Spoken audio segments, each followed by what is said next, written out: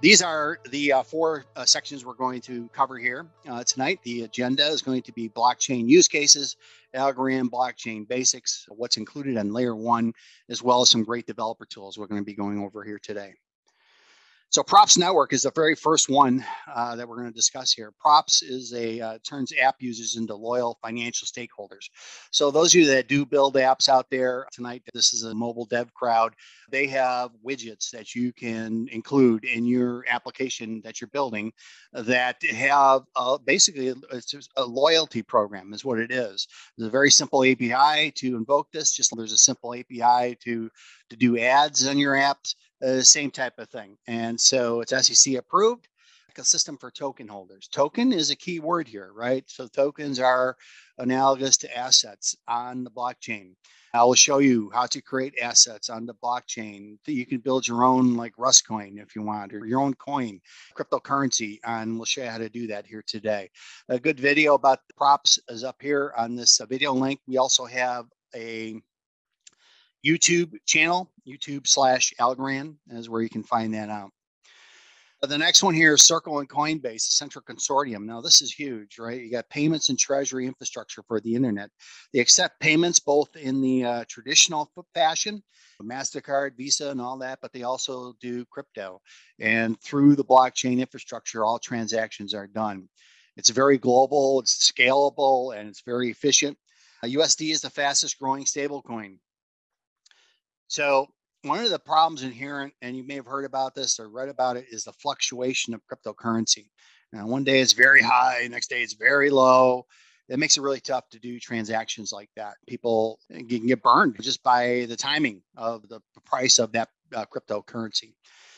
So what USDC does, it's a stable coin which is tied to the US economy. So as the US economy fluctuates a little up or down, so does the USDC coin. So it's brilliant when you think about it. So now you can conduct transactions very similar to what you're doing right now with the US dollar. And it's got the same kind of scale. What else is important on this slide? They leverage traditional payments, but the ones that are through the blockchain, going from blockchain account to blockchain account, it's just the sender and the receiver. There's no middleman. And that's what makes it really quick. And that's what makes, there's 2.2 billion people on this planet that lack access to modern financial services. And this is going to help that. Not everybody can whip up a bank account. There's a lot of folks out there that just don't have that capability. And to find a Western Union in some geos is very difficult. So a lot of things here are good. Scalable is very important, right? You want this thing to be globally available as well as fast. And this is something that I think we're going to see more of here. So again, another use case up on our site. Other use cases. Now, these I got from the China blockchain report. So China's on board as well in 2020. They're looking at using it for tamper-proof charity organizations. And the title of the report, if I recall, is Blockchain is Not the Future. It's the present, right? So a lot of these are already in the works in terms of the solutions that they're building. So there was a time about 10 years ago, was one of the big hurricanes that hit. They had a misuse of funds. They could not find where the donations were coming from or where they were going to. So really what you need is an audit trail. And that's a characteristic of a blockchain, is the fact that audit trails are built right in. And it's very easy to detect tampering of data. So those are a lot of benefits now we're starting to talk about with the Y blockchain. Also, voting, big issue here in the States, that's for sure. Tamper-proof. Again, very easily detect if any tampering has been done to the voting chain, the blockchain. Healthcare, global access, and medical records. Boy, that would be nice to have available to no matter where you're at. Even folks, maybe if they get in an accident, maybe they're incapacitated, they can't write down all of their medical records. It really needs to be at the site of coverage for wherever the healthcare professional is at to be able to have access to this, and you actually to control what's in your medical records, right? So it belongs to you, right? So these are things to keep in mind. In all of these verticals, we're starting to see applications now for blockchain. Automotive industry, another one. The supply chain, anything with supply chain, where you got checks along the way. think of that as an immutable ledger process. You check it off, you're good to go, you go to the next step. So these are things that are very important and very applicable for blockchain. They're even put on IoT sensors on the wear and tear of spare parts in the engine. And this stuff is getting written directly to the blockchain. You can actually run a node on a Raspberry Pi. I have one right here ready to go. And Philip just submitted some tutorials actually, right, Philippe, on that for the Algorand dev portal.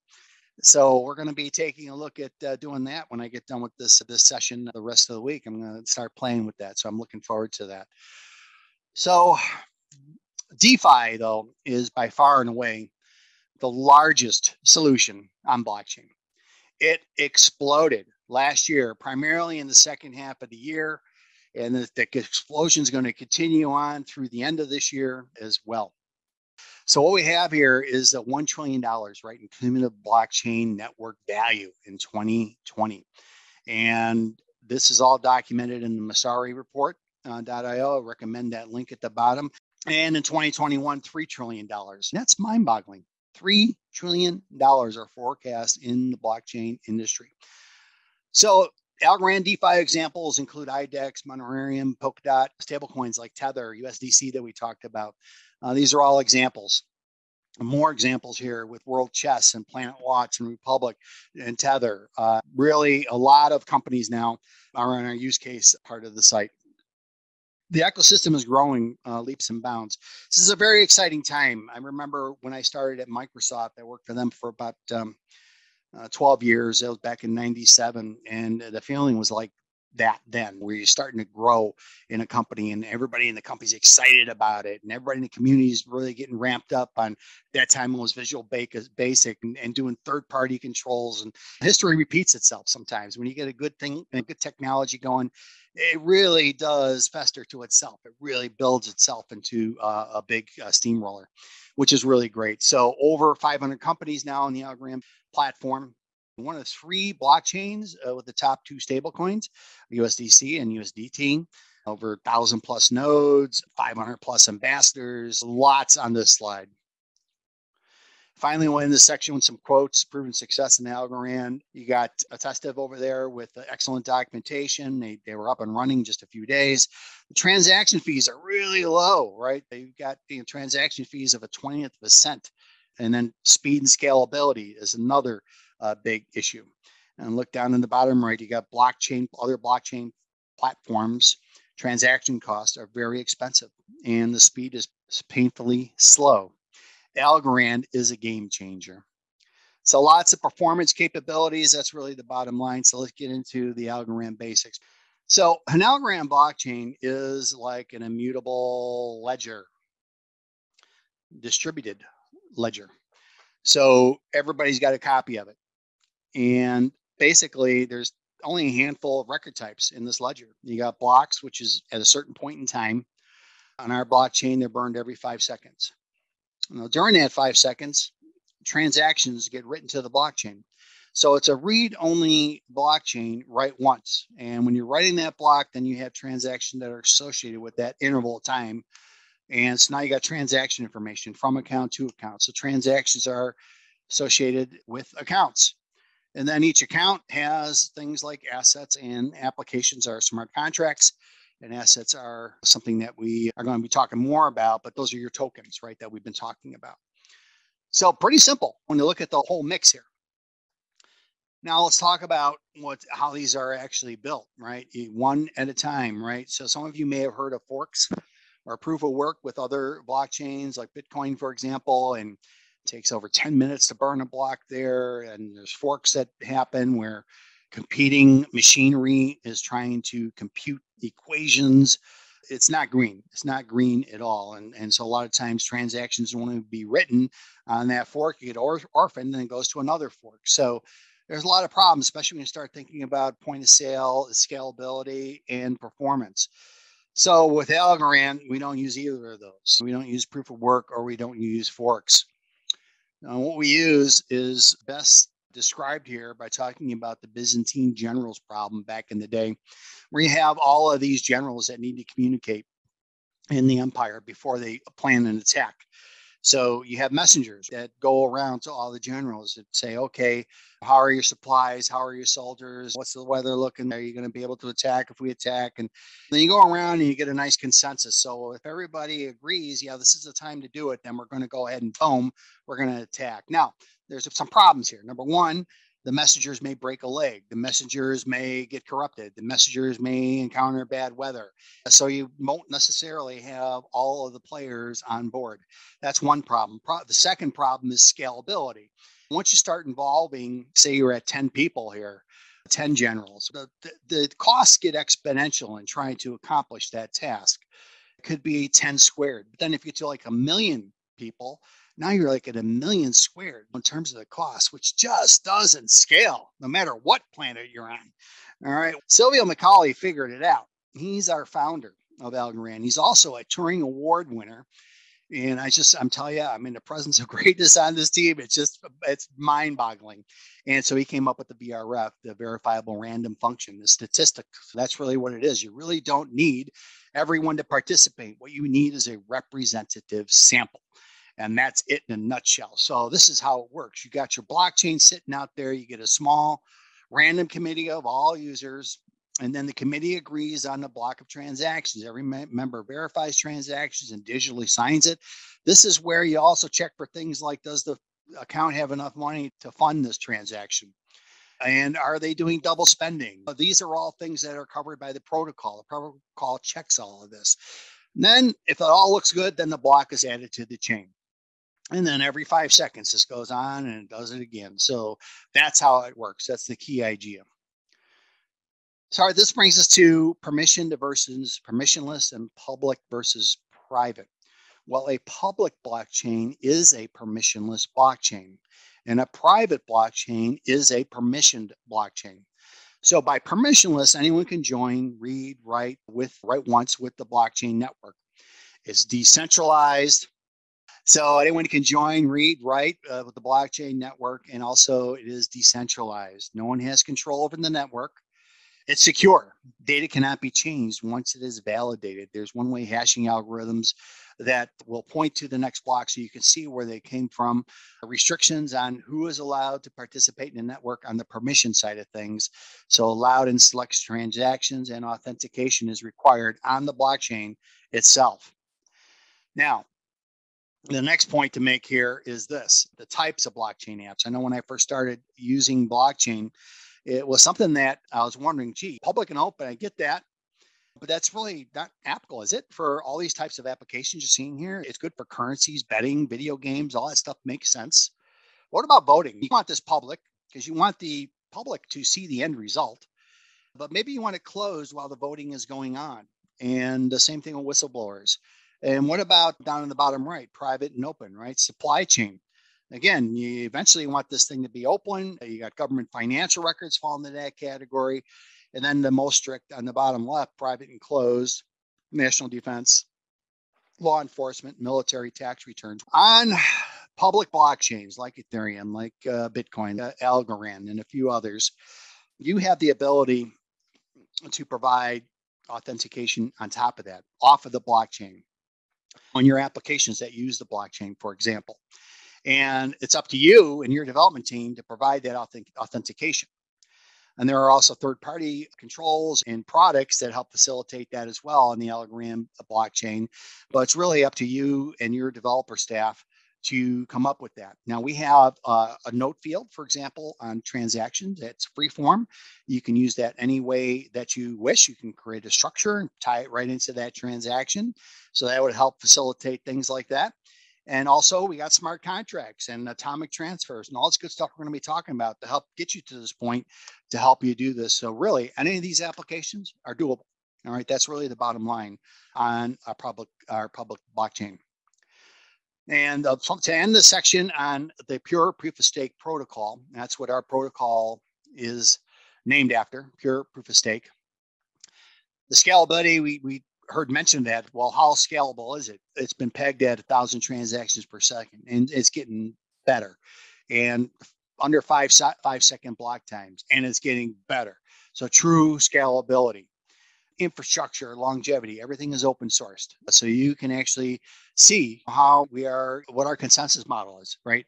There's no questions. It's all there. Technical flexibility, lots of SDKs. Where do you see all of the SDKs that are out there right now? Some by Algorand, some by the community. That's really flourishing. I know, Joe, you said you did some Unity work just this past week. A Unity SDK came out. I didn't even get to peel under the covers with it yet, but it's there. Yeah. I'm looking forward to that one. I need to try it out. All you game developers out there, right? Now's your time, right? Now you can go start doing this stuff. As well as platform extensibility. Energy efficient, you can run on a Raspberry Pi, cost efficient, under a penny. Are you kidding me? Under a penny per transaction. And true security, built right into the blockchain. So here's a video for homework assignment. You can go ahead and watch this. And this is a great video. I think it's about 9 minutes long about the core protocol, the pure proof of stake. All right, we're going to get into layer 1 features. So layer 1 versus layer 2, right? Layer 1 features are built into the blockchain itself. That's the best way you can think of it. Layer 2 solutions are built on top of it. So this is really the biggest consideration here is scale. You need to have scale for a global blockchain. That is part of the trilemma, right? That Algorand has: scalability, security, and performance, right? It's got to be fast and it's got to scale. If you try to put a VM, for example, on layer 1, that's really going to bog it down. And it's got to be lean and mean. It's got to be extremely quick, no matter what you do. And we've learned Algorand's a modern blockchain. Other blockchains have learned the hard way, right, on doing these things in terms of scalability. This is what we're going to talk about in this section: is layer 1 features with using ASA, Algorand standard assets, atomic transactions, smart contracts, and rekeying. Let's map these onto our little diagram. So atomic transactions really wrap around transactions, right? So you can group one or more transactions to an atomic transfer. And this means it all fails or it all works. Also, you have accounts, and you could rekey accounts by swapping out the private key. We'll define these a little bit more as we go along here.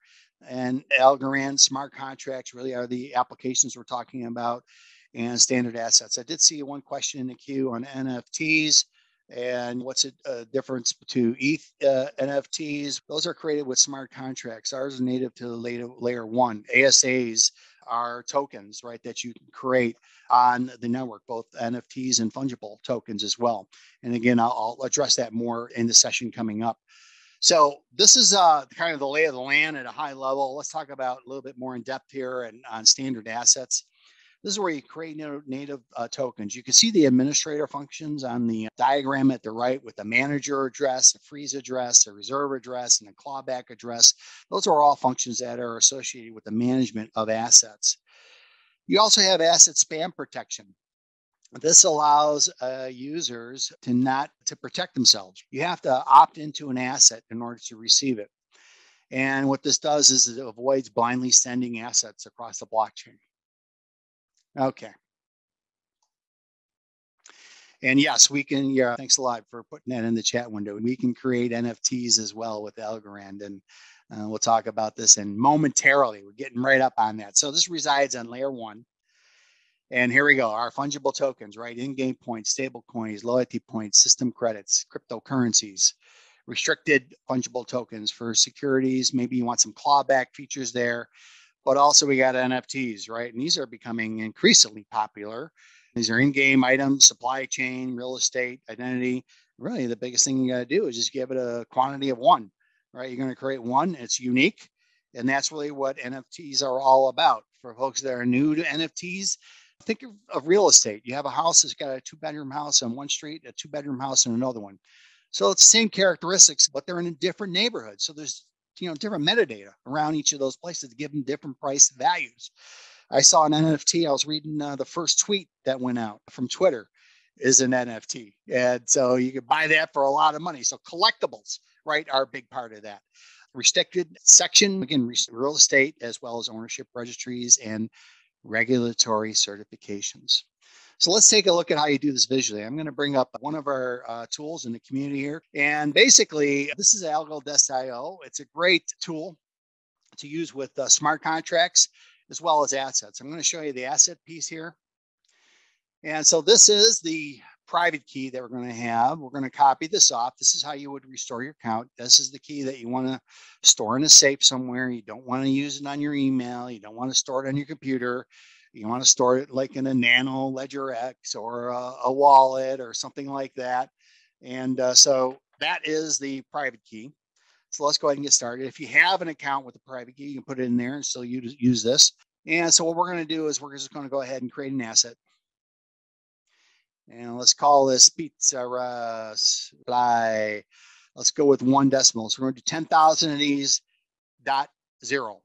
So it has 1 decimal place in it. You've got the ability to put a URL and then metadata hash. You can do a hash of an asset maybe you're trying to put on the blockchain there. And let's go ahead and create this. Waiting for the confirmation. So again, under 5 seconds for the confirmation. And now if we go right down to the very bottom, there it is, Pizza Russ. And now you can see various asset functions in the way of sending assets, modifying assets, freezing them, unfreezing them. That's good for game use, right? If you have somebody you want to penalize them, you freeze it. Yeah, no trading for you. No soap for you. And what you could do then is unfreeze them, like later on in the game or whatever, right? And revoking assets, deleting assets, they're all part of that. Now, let's take a look at one of our explorers. So this link will open the asset, and this is going to bring up our Algo Explorer. This is by Rand Labs. And there you can see there's the asset, just like that. We just created it. It's already on the blockchain.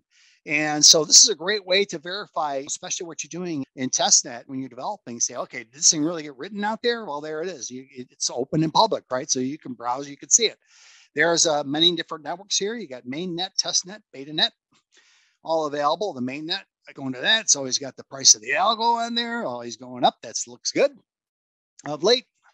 So that's a good thing. And then also we'll take a look at another one too with Algo, we looked at Algo Explorer IO. There's another one here with PureStake. And we're going to take a look at it in a second. So let's take a look at this Algo signer. So those that are familiar with Ethereum, this is a MetaMask type equivalent. It's actually a Chrome extension. And this is how it works. I've got my account wired up to testnet. You can go testnet, mainnet.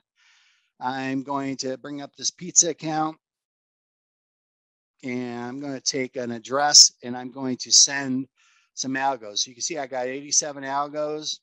It's going to send one of these to an address, and there's the note field that you can populate, in this case with a string. Programmatically, of course, you can create a structure there if you wanted to use that. So I'm going to go ahead and send that, and let's go ahead and put our password in. And there it is. So I'm going to copy this off, and let's go take a look at that other Explorer by PureStake. And both PureStake and Rand Labs have APIs that are available as well to use this programmatically. This is pretty cool. So I'm on testnet, and I'm going to go ahead and search that particular transaction. And up it comes. There it is, the 1 algo. I sent 1 algo. There's the receiver account. There's the sender account. There's my note that got entered in. You got some additional info down below. The round number it happened in, the Genesis ID, it was done on testnet. There's a Genesis hash for that particular transaction, what the fee was, and the date, right? 43 seconds ago. This is live, right? So there it is. So this is pretty cool. And then also you have developer portal for this one, as well as the developer portal for this one. All right. So there you can see all the access to that as well. I'll talk more about those services in a little bit. All right. Let's get into atomic transfers and what this is all about. They all must succeed or all fail. Very analogous to a SQL database. Anybody got SQL database experience out there? Tie together a lot of transactions in one big one. If any of those fails, it rolls back the way it looked beforehand. Same thing here. And this really is very nice because think about it. Person A sends 50 algos to person B. Person B is going to return a concert ticket to person A. This has always been the problem with trying to buy tickets like on Craigslist, right? You don't trust the person that you're doing the transaction with. And many people have gotten burned because of that. So it's trustless. This is beautiful. I can do these transactions with somebody I don't know, and I can be guaranteed exchange of goods. And you can do up to 16 of these in one fell swoop. So if person A does not send the required amount to person B of 50 algos, they only send them 25, all bets are off. On the other hand, if person D does not send the ticket back, you could say within a certain amount of time or whatever, then everything's null and void. I get my money back, guaranteed. It never actually goes to the person B until the transaction is complete. But you know what the best thing is? This is the secret sauce. You can combine with other Algorand technology. You can combine using this with assets. You can combine this with smart contracts. And now you can start architecting solutions that use atomic transfers as part of the glue that ties all these different parts together. So what are some examples of atomic transfers? You got simplified expedited settlement. You've got circular trades, distributed payments are all in the mix.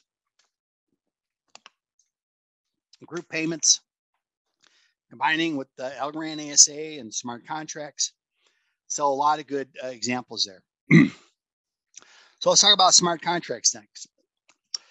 So we have a transaction execution approval language, or TEAL, which is assembly and runs right on the blockchain. You might be saying, gee, why assembler, Russ? Come on. I've been there and done that. Remember the lean and mean thing we were talking about? It doesn't get leaner and meaner than assembly language, right, on the blockchain. And the VMs to do interpreters and compiles and all that stuff, those are very bulky and very, very time consuming. But we've got other solutions, right, for those that really don't want to get down to the assembly language level. It's not too bad, by the way. Once you get in there, you get the flow of things and how it works. But where there is, for example, all the Python devs out there, there's a Python-enabled compiler, or PyTeal. You got two types of smart contracts. You got stateless and stateful. So stateless returns true or false. Returns true, it signs it, and boom, you got spending going on. Stateful provides the ability to store state on the blockchain globally for everyone to utilize, or local storage at the account level. So these are combinable with other Algorand technologies. Everything's combinable basically here, right? Atomic transfers, assets, and you can actually combine stateless and stateful contracts together. So Algorand stateless smart contracts, basically you've got two types here. You got a logic account and a signature, delegated authority. These are very similar, except for the logic account simply returns true or false. And these are good for escrow style accounts, split payments, hash time lock contracts. But the logic signature, in addition to returning true, it also must be signed by a delegated authority. So there's one extra layer of protection there. And this is great for recurring payments. And I'll show you that today in the code as well. So when you are doing stateful smart contracts, just like we had the life cycle with assets, where you can create the asset, you can opt in, you can transact, you can manage it. Same type of analogous scenario here for stateful smart contract lifecycle. And you create it, you get yourself an application ID, not an address. You opt in, you get to participate with the local storage. Also, the creator can opt in as well, and the local storage would be on the creator's account. You have a no op, which is calling the app to run. You can update the application as well as delete the application. You can close out the application. TEAL logic must be true to do that. And then clear state, the difference between that and close out, it will always clear no matter what. Talk about accounts. So you have a standard account, multi-signature account, and a logic account, or no, logic sig. So a standard account has a private and public key and belongs to, say, an individual. A multi-sig account would have several possible members to it. And this is analogous to like when you bring a check to the bank. Some checks got to be signed by two people in order to cash it. So the threshold is 2. And you can have, say, 10 in a multi-sig, for example, and you could set the threshold to 2 or 3, let's say 3. Or then 3 out of the 10 must sign off on it. And up only at that point would you be able to do a transaction from that multi-sig account. Logic account is a smart contract that returns true, it signs it, and returns false, it doesn't. That brings us to rekeying and a deeper discussion on public key versus a private key. A public key, you want everybody to know that because that's how you're going to get money. That's how you get do-re-mi, assets. You want to say, people want to say, okay, send me some money. Here's my public key. Boom. Just like I did a transaction in Algorand. When I pasted it in that account, that was a public key. Whereas a private key, on the other hand, is used to do the spending. That's the one that spends money. That's the one you don't want anyone to have because you don't want them spending your money. So what rekeying facilitates, and no other blockchain has this, by the way, it easily facilitates growth. So if you have a single account, which on the left with the pair of orange and green keys there, and let's say your organization grows and you get a board of directors, now you want to have a multi-sig account, do the spending. And, or maybe you got some new logic rules and business rules that you need to apply to it. Now you actually want to use a multi-sig account perhaps to do that. Well, up until this point, there was very difficult to do this. You actually had to create a brand new account and go through it. And that's very cumbersome and time consuming. So you notice what's on the upper right. You have, this is a fields in the transaction. You can see there's an authorized address for this account that begins with L42 to authorize NFF to go ahead and sign it. So this guy's really got the spending key now, and he could sign it right there with that NFF account. That's all there is to it. Very simple in nature, and it really works very nicely for rekeying. We do have an Algorand wallet. That's the easiest way to work with assets. It's a developer mode too, where you can toggle over to testnet, so you can use testing right out of your wallet. You can rekey right to the ledger. It has NanoX Bluetooth ledger support, and then asset support as well. So it's a pretty cool wallet. Smart contract value, the finance industry, many applications here, including trade finance, clearing and settlement, financial data recording, as well as digital identity. So escrow for DeFi, payments, credit and lending, as well as stable coins, like we've talked about already. So what about reporting on the data that's in the blockchain? You got millions of blocks out there. So if you were to do a query against the native blockchain, which was the only way to do it initially, it was pretty time consuming, right? To traverse all those blocks to find whatever you're looking for. So Algorand is a daemon, one of our 3 daemons. There's a KMD, which is another one, which is for an online wallet, and also Indexer is a daemon too. And what this does is it offloads this data into a PostgreSQL database, which is indexed, and you can do queries very quickly on it. So this is the solution, right? And many of the SDKs have the ability to utilize Indexer as an endpoint in the SDKs. The 4 SDKs on top are the ones that Algorand supports: Go, Java, JavaScript, and Python. And then you have, this is all with V2, they call it, for version 2 of our rollout on this particular feature a few months back. So how do you build an indexer? How do you use it? Well, you can build your own, and there's a link there to build your own. It could be very large. It could be 200 gig. And it's also uses a service. There's another way to do it. So PureStake and Algo Explorer, like I mentioned, have stand-up instances already available. The easiest way to access this is through Sandbox, which is a tool I'm going to show in a little bit as well. When you bring this up by default, it's a private network, which is like a personal network on your own to do testing with, and it includes an indexer index by default. That's because it starts at the Genesis block and goes from there, and it indexes as it goes right from the beginning. So really pretty brilliant concept by our engineering team. So let's get into kind of an architectural diagram a little bit, combining some of the layer 1 features for the voting example we had talked about. So you got a voting commission and you got a voting token. Now these are all going to be atomically grouped. So this all has to work or none of it works, right? And so you vote for candidate A, and that might go through some validation with a smart contract. If everything is validated and everything's legit, then it'll go ahead and increment the candidate A total to a global state on a blockchain. Boom. That's it. Now you got it readily available And this is how you'd go about doing something like that.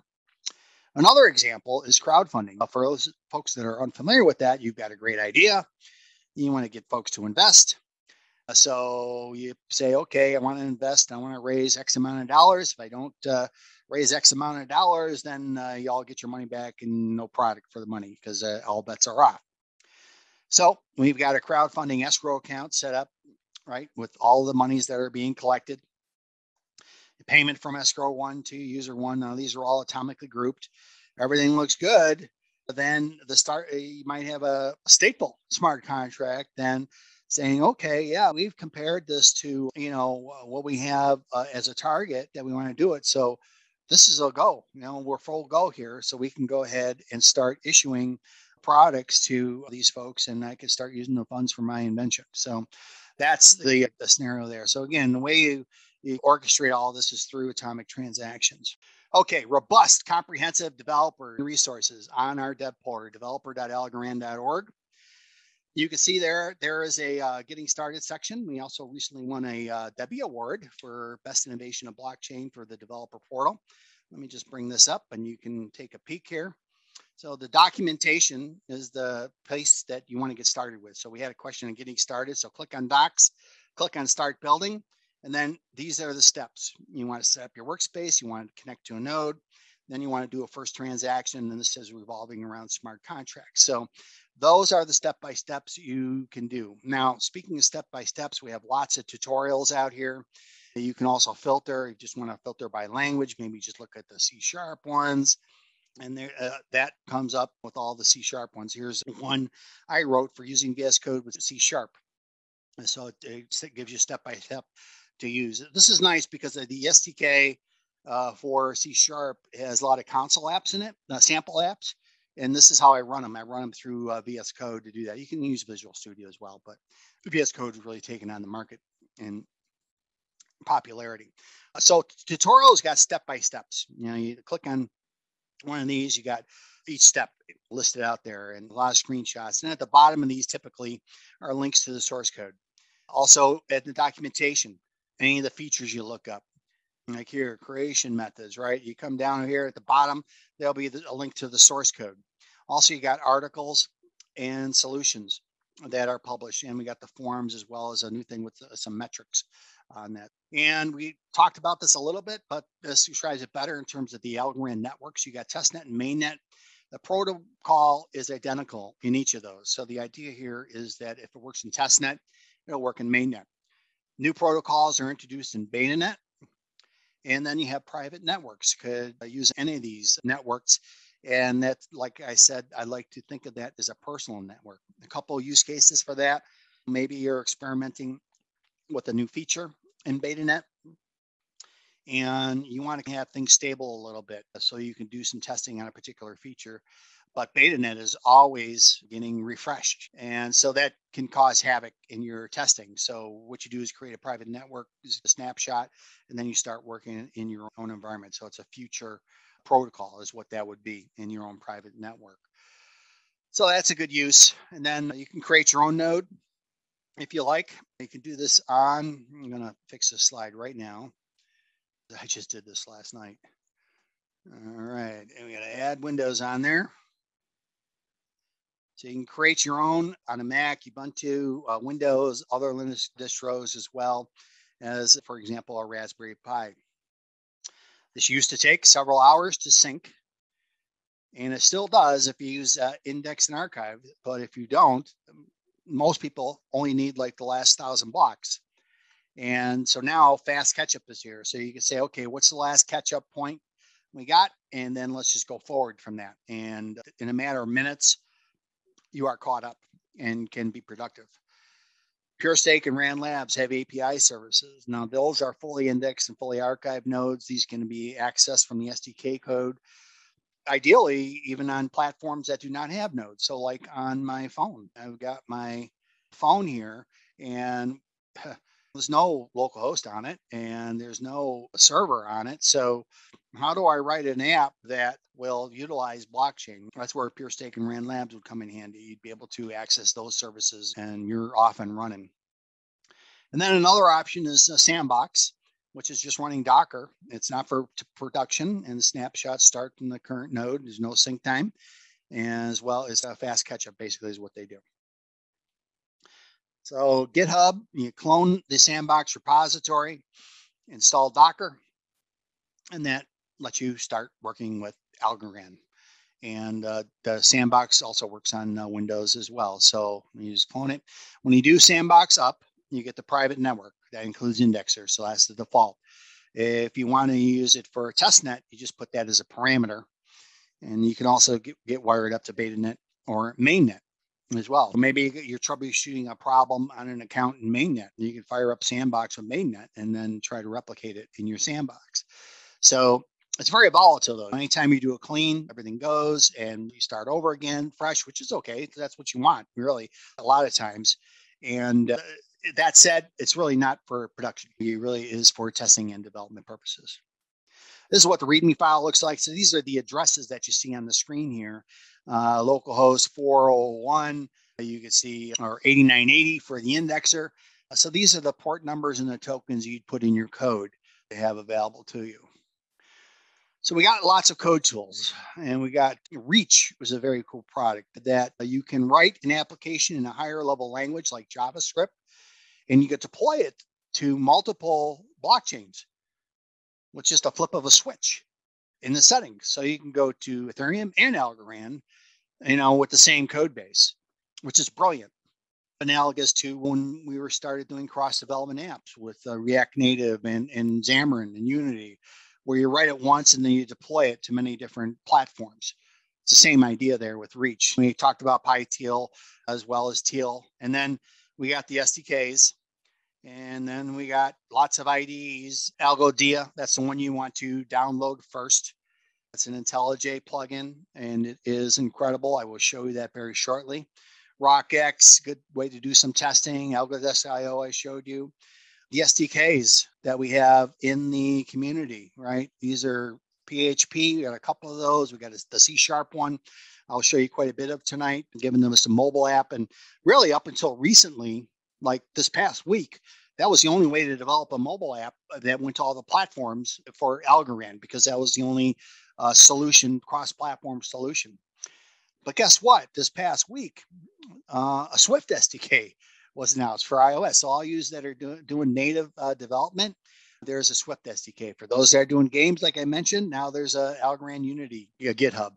So things are getting exciting, and really a lot of promise here. And then this is the tutorial I did to just create accounts, and that's done with C#. And so now what I'm going to do is wire it up to my local host. So I've got the sandbox running right there. And then what I'm going to do is run this. And now it's going to go down below and create these three accounts. So what I've done here is I've got the address itself and then the mnemonic, which you saw displayed on the Algo desk. And I printed those off down below. Now, in a production application, you would never, of course, display these secret keys in any shape or manner, or restore accounts in the code like you're going to see me demonstrating a lot here today. It's really for tutorial and learning purposes. You would actually want to integrate with a wallet, or MyAlgo Connect is another alternative, a web-based solution, or Algo Signer. Those are all things that you would like to try to do. So the last thing I print off here is see the testnet dispenser, because none of these have algos in them. And so our dispenser is right here. I'm going to say I'm not a robot, paste in this address, and now it's going to dispense funds. So now that's going to have some funds available to it. And this is the sandbox that's running. So here is the address, the local host. We actually have a command line tool too, goal. And what you can do is you can just type that in right down below, and you'd be able to do some queries with the goal. And it gives you some examples right at the end on some curl commands and things of that nature that you can utilize for that. And what we see here is we've got the ability to create iOS, Android, and Windows apps, right? UWP apps using the C# SDK, .NET SDK, and Xamarin, and hence the mobile topic for tonight. So these are screenshots of where we're going to be going with this session that works on both factors, iPad and iPhone.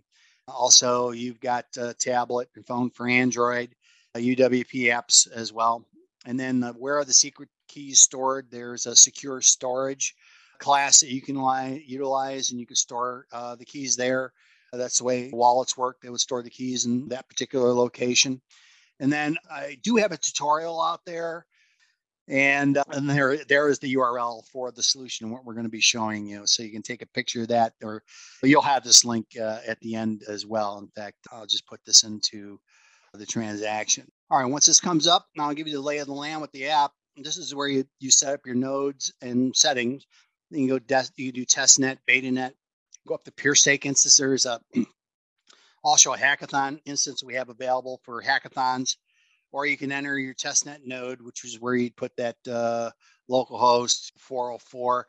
But actually, you would need to actually get the physical IP address. So what you have to, localhost won't work here because we don't have a localhost available on the phone when it gets deployed. So you have to go to in Windows, you just do IP config from a command line.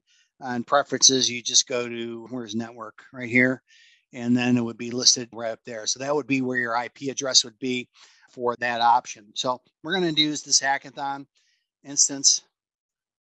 And then here's the accounts and transactions. And I've already created 3 accounts. You can see I can do get balances on each of these. I can also get block information. So this will hit the breakpoint over here on the left. And you can see first I'm going to get the status through the async. This is the client, right, which gets instantiated. And then we have the next line is going to hit the breakpoint on, which is get the block based off of that round that we extracted from the status from the blockchain. So we'll just let that run through, and then you can see the block information print off below. I'm putting this into a web view so that you can click on things and copy them and not change it. So that was the only way I came up with that. If anybody's got a better solution, please let me know. Okay. Now we're going to do a transfer. So I'm going to transfer from account 1 to account 2. And now this is where we start hitting the work, right? So we're going to do a transfer from account 1. So there's the address. And we're going to go to account 2. And then we're going to do an amount. So let's do 1 algo. These are micro algos right here. We also have parameters that are being passed in, which would be from this parameter call right there. And then we'll go ahead and just let this run. Now, there's going to be two steps here. So one is we want to sign it. So this gives you the transaction. And then we take that transaction and we're going to say we're going to sign it by account 1. So that's the sender. That's the one that's got to be signing it. And then after you've done this, then what you want to do is broadcast this transaction to the blockchain. So you're going to submit this blockchain and send a raw broadcast to now everyone will see it. Up until this point, only your node sees it. And at this point, now it's on the blockchain. And so when that gets done, it'll say, okay, successfully sent. There's the transaction and you're off and running. So I'm just going to continue hit running here. And now we should see there's the transaction that just fired off. Okay, I'm going to stop here for a second. And I'm going to show you a very cool tool right now called Algorand. And with Algorand, it's ALGO and then DEA. It runs under the Intel IDEA as a plugin. So the first thing you notice here, you've got the local SDKs. So this is where your instances is installed locally if you run your own node. Or you can add nodes. Here, just add an Algorand node. I can say I want to do one for Algo Explorer, right, with RAN Labs. Well, you put the server name, what the endpoint is, what the API key is, and that's it. And then if there's an indexer, it's available there, you can do that, and then you hit OK, and then it populates. And then you just right mouse click and say, okay, this is the one I want to use for compilation or deployment. So I'm using the PureStake testnet instance. And what I can do is I can just right mouse click here and I can go to accounts and I could say create new account. So we did this programmatically, but this is all doing it visually through the IDE. And that's why I wanted to contrast the difference. So go to Russ demo for the name for the new account.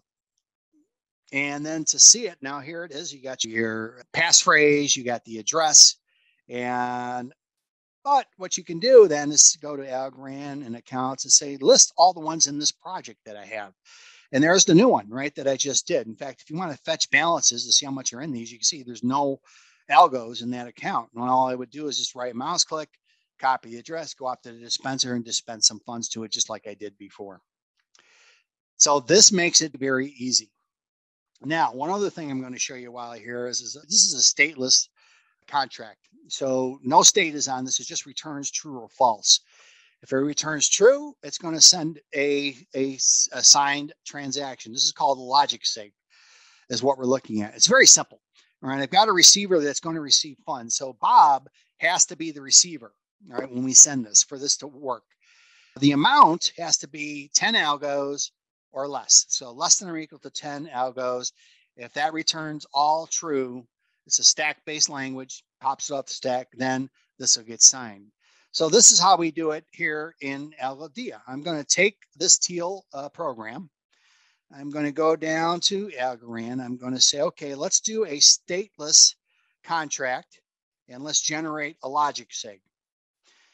Now, these are the two types I talked about in the slides. You can do a contract account, which simply returns true or false, or you can also sign it.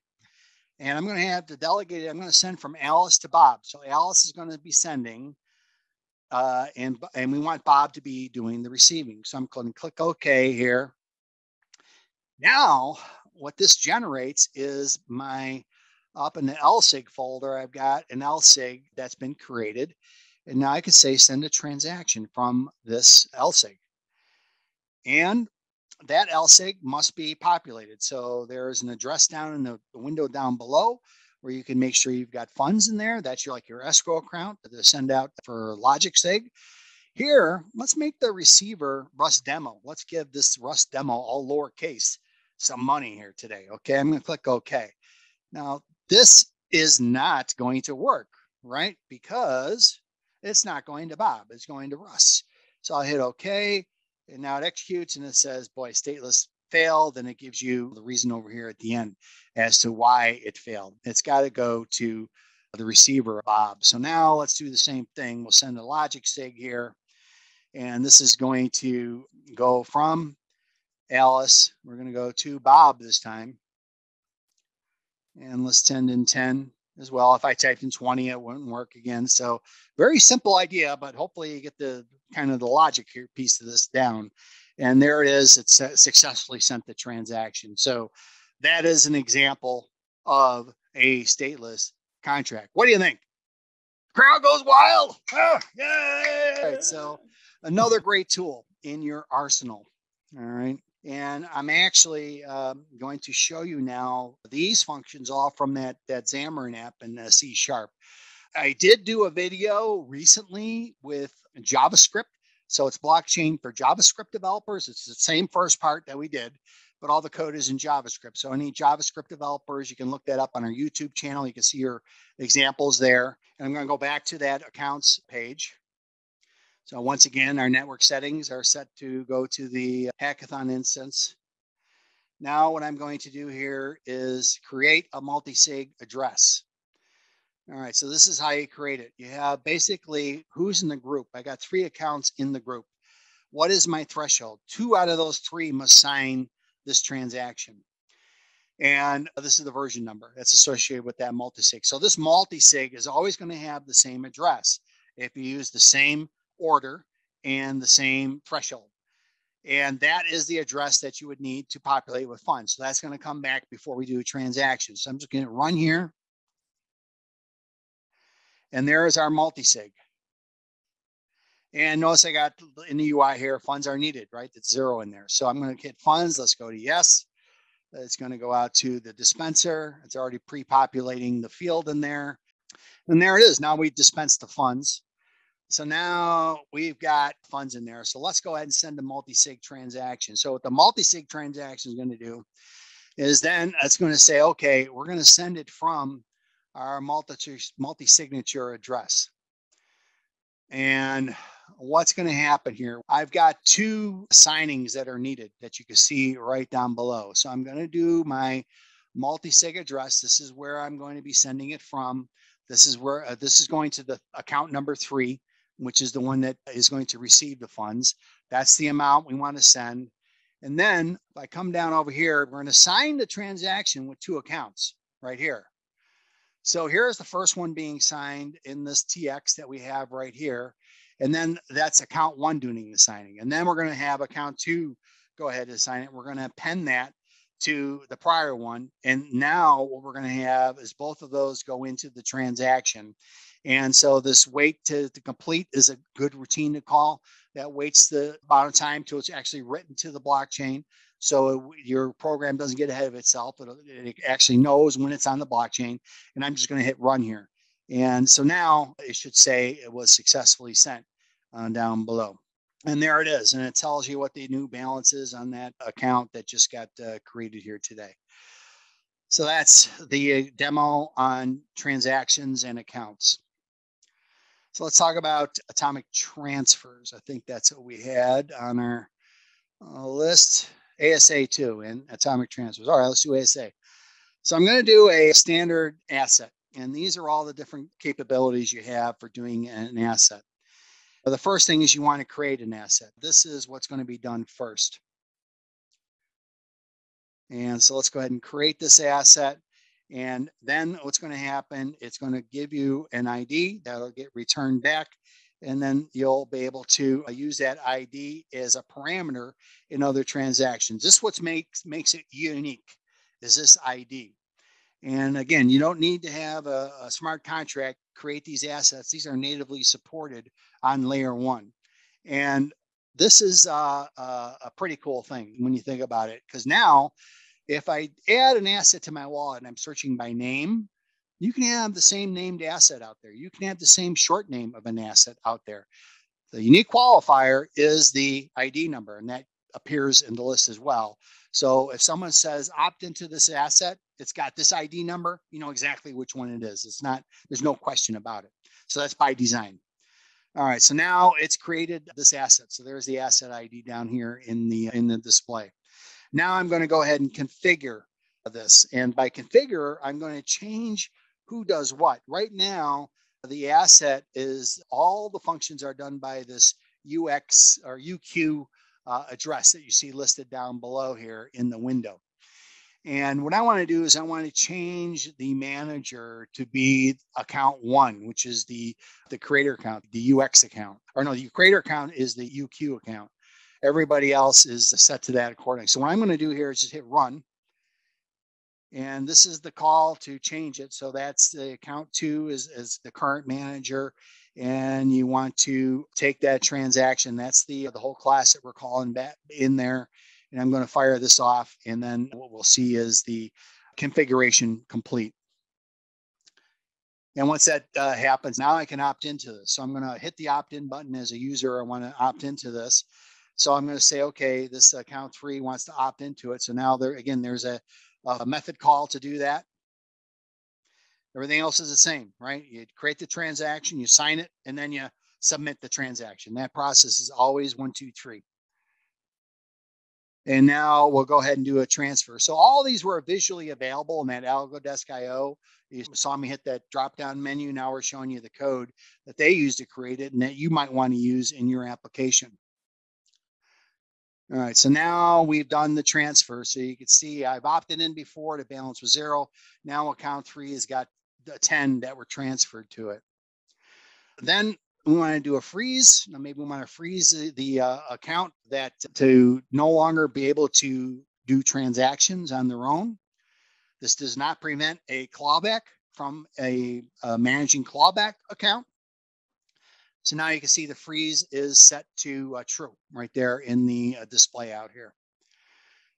And then let's do the revoke. This is the clawback one. And so now this is going to revoke this back. So the balance now again should be 0. There it is. And then finally, we're going to destroy. If you own all the assets, you can destroy it. And then you can see the code there doing just that. Okay, and that is destroyed. So that's our ASA demo. And then this next demo is revolving around atomic transfers. So this is going to go from account one, there's going to be two transactions we're going to wrap up in this transfer. Account one is going to go to account two, and account one is also going to send in a transaction to account three, and both got to happen. So here you have the code here on the left. Those are the two transactions. We're going to go from account one to account two. And then you see we're going from account one to account three. I believe the amounts are different. No, that's one algo here. I know they're the same. Then one algo here. So what the magic is doing this group ID. So this is where we're going to glue these together into one unit, right? And this is the group transactions. And we're going to create a new group and transaction ID. We're going to throw both of our transactions in so they both have the same group transaction ID. Then that's where we sign it, and then we sign each one.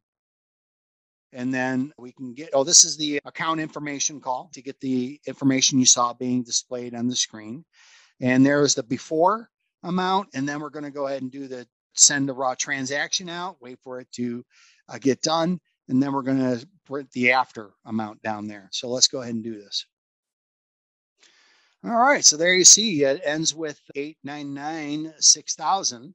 And there were two transactions with one each. And it comes up with 6,994. So that account now is two less than it was before. So it all worked. And that's the transaction information right there. All right, let's take a look at, we did the contract layer and delegated account. I showed you that in Algo IDE. There's a compile, right? So this is just doing a simple compile of this data that got read in, which is just, I think it's int1. And I'm just going to compile that. And basically, I don't have a UI done here on this. So you're just going to see the code from here. I did this. And then we've got the dry run debugging. So I'll talk about, actually, I got a slide. And let me bring up the deck, actually. So this is the PyTeal library. And so this will take your Python and generate teal. It's very simple. And I was about to show you a demo that does the compilation of teal to be utilized then in an application. So this is just a PyTeal compile from Python to teal. And then you will need to compile this into a byte array to be used as calls into the applications whenever you're using teal. So this is the sequence, right? Python compiles the teal. Now you got the source, and then you use the SDK compile method to utilize that as a parameter in your program. Now, when you go to do debugging, there are three things that you want to debug: accounts, signed transactions, and the approval program, which is the main program that you want to run. So these get all wrapped up in what's called the dry run request. And then you can use a debugger called teal debug to go ahead and debug these. And that is done through Chrome Inspect. And this will bring up a browser, and then you can step through each line, set breakpoints, and you can analyze what's in your local storage and global storage every step of the way. So this is a pretty cool little debugging demo. And then also we've got the ability to do rekeying as well. And so what I'm going to do is just show you the compile teal. So again, that's just doing a teal compile of that int. And then, so that was done. And then next thing I'm going to do is a dry run, and then rekeying. And then what you see here is you've got the rekey to address. So I'm going to rekey this from account 3 to account 1 is going to be the person that signs off on it. And so what this will do is go ahead and do that rekey. And then you can see that specified right down below. Say, I really want address 1 to sign off on this. And now we're good to go instead of 3. Now it's very simple to do that. So that has been established. Now, the last demo is actually the stateful teal. And to do this, I cloned the repository, the .NET repository. And so what we're going to do is we're going to create the app, and then you'd opt into the app. And there's two accounts here in this program. You got the creator is going to be doing one of these. Then the client, you're going to have a user account that wants to opt into that and utilize that smart contract. Then you've got the ability to call the app and execute it. And then this routine would read the local state, and then you'll see the local state get printed out down below. And then also you would read the global state, and you could see the global state and the counters that are down below. Now we want to update the application. And what the update is going to do, it's going to take a refactored program. We got two programs in here. And the only difference is the second one uses a date timestamp on it. That's the only difference between the two teal programs. So now you want to update this program to include that new feature. And that's what you would use this update app function for. And then finally, we're going to call that app once again, but now we're calling the new one that got put out there. It's the same app ID that it had before. And then now this is going to have this date and time put out into that particular node's local storage. And that's it. And then you close out, opt in, call the app, and then you can delete it when you're done. And so that is the flow that you would have in that example. There was one other thing to show you in the application for Indexer. Visual Studio for Mac or Visual Studio Community 2019 is what you need to use for Xamarin. For those that are new to Xamarin, it's basically 3 projects you have. You've got where all the code is in the common library, and then you have Android, iOS, and I would have Windows if I was running this on my Windows machine. And so it's nice to have one common approach. I'm going to run this and just show you the indexer code that's in here, just to give you a feel for some of the queries that you can do. And you can also do a lot of these queries with REST API tools like Postman or something like that. And there you can see I'm going to look up transactions right here. So I'm going to look up transactions for this particular address I'm going to pass in, and it's give me a limit of 10. And so when I run this now down below in the output window, you'll see that information displayed, right, for those 10 accounts. Similarly, you can search for applications, all applications, and give me a limit on that. You can also specify an app ID, so you can look up smart contracts, and we can look up by the ID, or you can do a search for all assets that have a unit name of LAT, or you could do a lookup by asset ID. So all those are examples that you can do, as well as you can download. I've got a run-in Postman on the website. This has got an account. I'm going to do, this is actually just going against the REST API and algo, but here you can see the nice makeup of this REST API call. Here's the endpoint I'm going to be using. Give me all the accounts for that address. And you can see I've got assets. These are all the folks that have opted into it. You got your overall amount balance on there. Also, you've got created apps. Remember that tree diagram we saw in the beginning where these are all associated with an account? Not only created apps, but those that are opted into the apps. And then similarly, not only those that are opted into assets, but those that actually created the assets on that account. So all that information is in that response. All right, and there's the endpoints, like I had mentioned. All you would do is hit run in Postman. I've got one here for AlgoD and one for Indexer. Then you're off and running. These are more useful for the private network, right? Because in the private network, you do not have access to the explorers. It's your own network. So they're not going to know about your network. So what we got to do is either get the community to build an explorer for your private network, or you can use run in Postman. I always like to utilize that anyway, just to make sure everything is working. All right, great developer newsletter. Again, enter that if you haven't yet. We're going to be doing the drawing pretty soon. I do want to talk about the community projects, and I'll end with this is the REACH program we talked about. And this is right now it's JavaScript, but they're going to more languages. I think they announced Go and Python and Java in addition to JavaScript. I think they said they had the framework that they could use for C# as well. And so to refresh your memory, this is the tool that I said we can deploy to multiple blockchains using one language. This is wicked cool, as I used to say up in New England when I lived up there. Also, you've got the Algo Signer API. And so this is a MetaMask like Chrome wallet.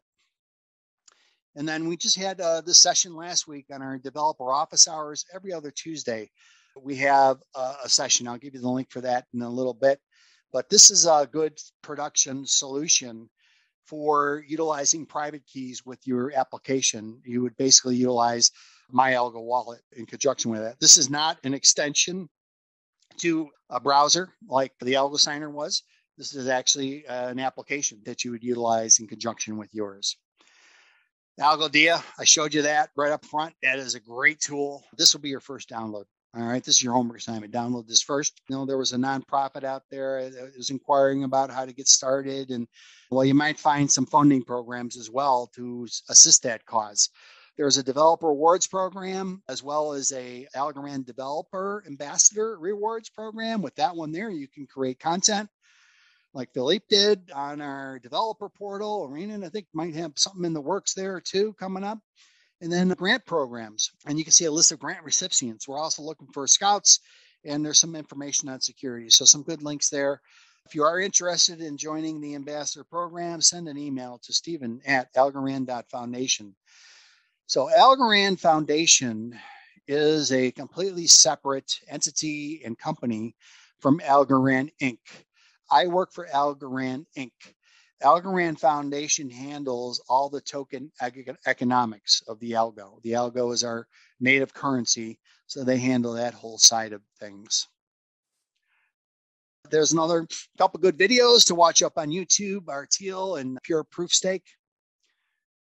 Stake. And then where are the code samples? Again, that's Xamarin C# app I showed you as the first link. Then we've got the files, the docs repository has all the examples under that are in the features. And then the hackathon on Algorand DevRel has a few good samples out there, as well as a smart contract DEX example in JS. So a lot of good resources there. This is the developer office hours I mentioned. Sign up at algorand.com developers. This is the resource for Discord. I really encourage you to join this right after you download Algodia. Go to Discord. This is number 2 on your list. We got over 3,000 developers out there now on Discord, and it's growing all the time. This is your great way to get support. If you got a problem, odds are somebody else has had that problem too. This PowerPoint is located at that URL. And then we got a lot of tutorials and a lot of resources here. Algorand Studio, I didn't even mention that yet. That's a great tool to manage your solutions with. You've got the Algorand Playground at algorand.rockx.com.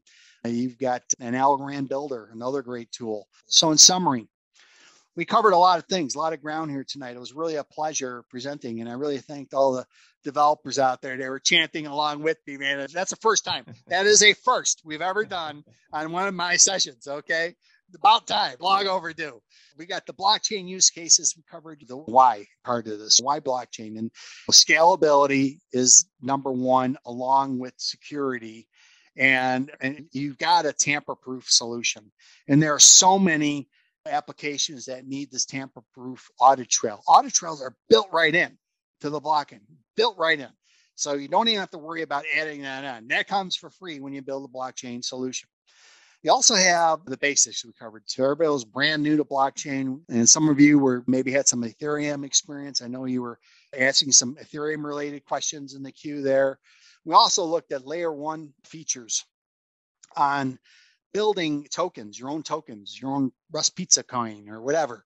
And that was through ASA. Then we looked at smart contracts. We looked at atomic transfers, which is the secret sauce that ties a lot of solutions together on the Algorand blockchain. And they're all right on the blockchain, and they're very fast and very performant, as well as smart contracts.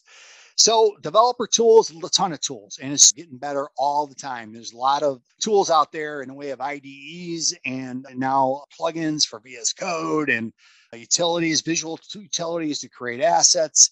And the list is getting bigger and bigger. I've got to update the community page every couple of weeks, it seems like, with everything that's going on there. And I'm going to end with this slide. Again, this has the link on the survey. Thank you.